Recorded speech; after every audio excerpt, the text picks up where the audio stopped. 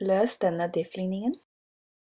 Vi kan starte med å separere x-er og y-er. Det gjør vi ved å dele på roten av y på begge sider, og gange dx på begge sider. Etter vi har gjort det, så kan vi integrere på begge sider.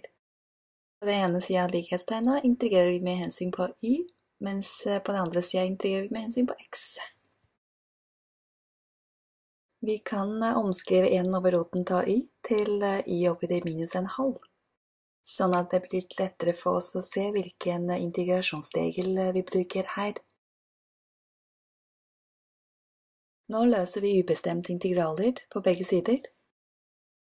Husk å ta med integrasjonskonstanten c, og denne c-en er sammenslått av alle integrasjonskonstant. Nå skal vi forenkle litt det vi har fått, og prøve å finne et uttrykk for y på eksplisitt form. Det vil si å la y stå alene på ene siden av likhetstegnet.